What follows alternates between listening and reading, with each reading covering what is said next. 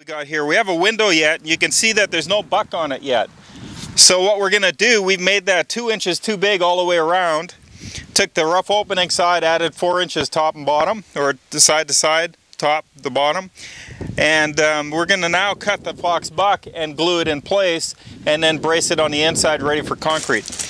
Hey, we're ready now to put our Fox Buck in. We've got our rebar all the way around. Here they use 2 number 5 bars all the way around, or 15M bar all the way around the opening. And they're all in place and tied really nice, exactly where they're supposed to be. We can inspect them.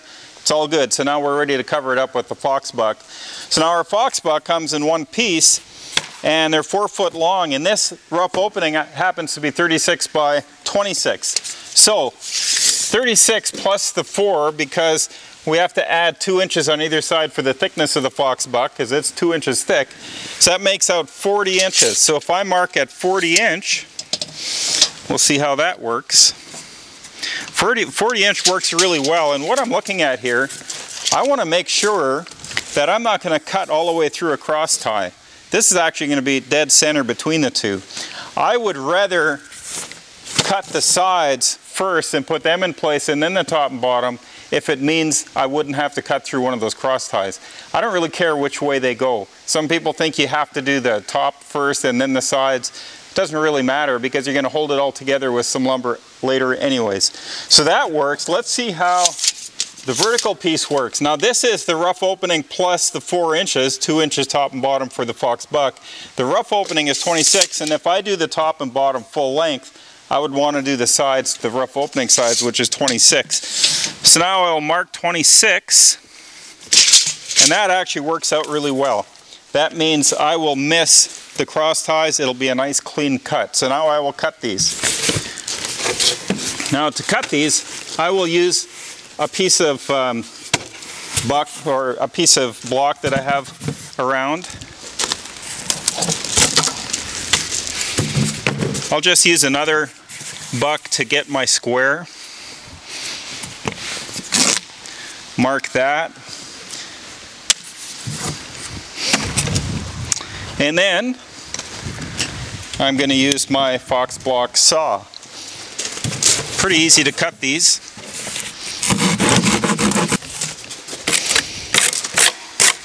So here you can see I only have to cut through this plastic here from our tie. I didn't have to cut through all that other plastic. So that worked out quite nice, and that would be our bottom.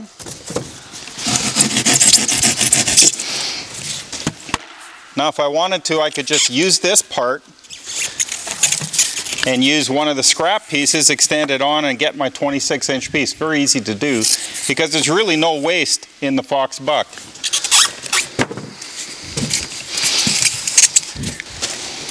Okay, so when you're putting the Fox Buck into place, I like to start with the sill. It's very easy to put the sill in, glue it into place, tape it down, make sure that the glue is not going to spread and lift it. And it gives you a good foundation for putting your other pieces in. So now what we've done with the Fox Buck is we put Fox faces every 16 inch. We recommend that you cut those sections out to monitor the concrete placement, to make sure that there's no air underneath this Fox Buck. You want to have that full of concrete, because once it's full of concrete, if you get concrete in these grooves and into these holes that hold onto our tie, this buck is not removable. In fact, it's passed the wind tests. So flying debris hitting it, it will hold your window in place. So tornadoes, hurricanes, this will actually work, and it's been passed. We've got testing to prove it. So you really need to monitor that and make sure that these vent holes are open. So I'm going to cut those holes open right now before I put this into place. Now you're not limited to the spaces where the Fox face is. I can actually cut in between that. It's just if you cut in between that, you'll cut a little bit more plastic inside there. In this case, we could probably get away with one hole, because it's a big enough opening. So now that's a debate. Which do we do? I think I'll just cut one out for now, and then during concrete, if we need another one, we can always cut another one real quick. So this is how I cut my holes out.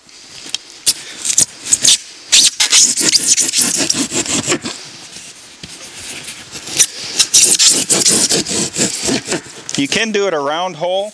I like to do it a rectangular hole, because I can get a nice big hole in, and it allows me to get my vibrator into there.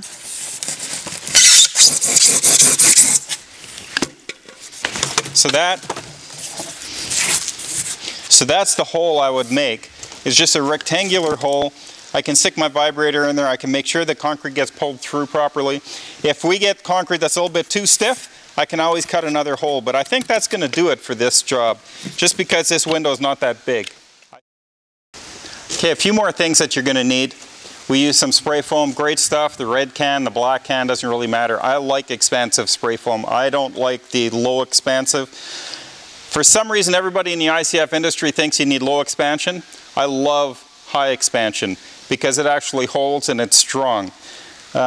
You just have to hold it in place so that it doesn't move anything, and don't use too much.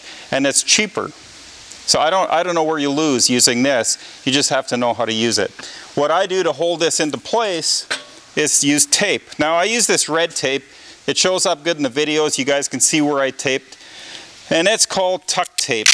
Now, this is probably only available in Canada, but it's just a packing type tape. But this tape, it sticks. It sticks in all weather. It sticks in the wintertime.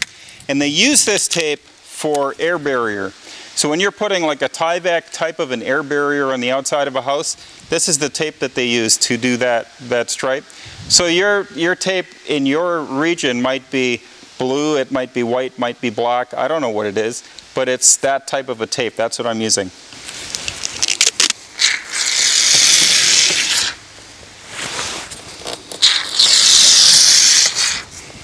You can see I'm not shy with it.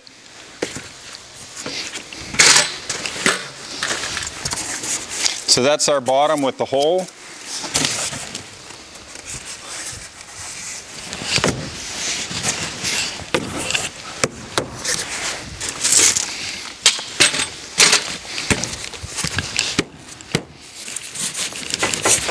Just make sure it's seated properly. There's a little groove on the Fox Buck that holds it in place.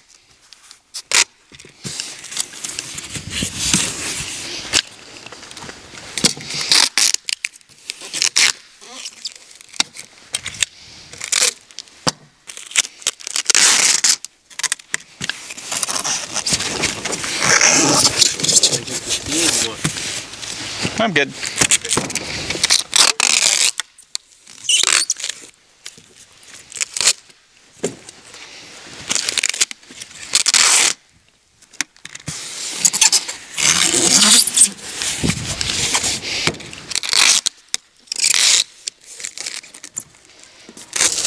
Okay, so that's the bottom done. You can see I've taped it real good. Wherever there's a gap, that spray foam will fill that in. Makes it nice and strong. So when you place concrete, this part here will not fold out. It will hold in the concrete pressure because I've spray foamed it. Now to do the top, it's kind of a difficult thing to put it in there and tape it all at the same time. Now I could put this in and put the sides in to hold it. That works really well. But another way you could do it is just put the tape on beforehand and then fold the tape up once it's in place. I'm going to use the sides to hold this one up just because I have them.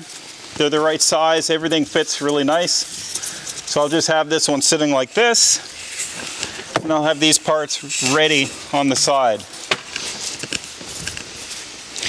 Now I will put my spray foam onto this part before I put it up top.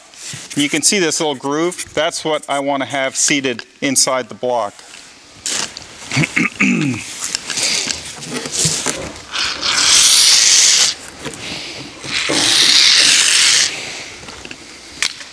Quite a bit of spray foam. You probably don't need that much. The tip came off on that spray can. I didn't want to open another one. Hey, this is a real job. You know, you ad lib, you make it work.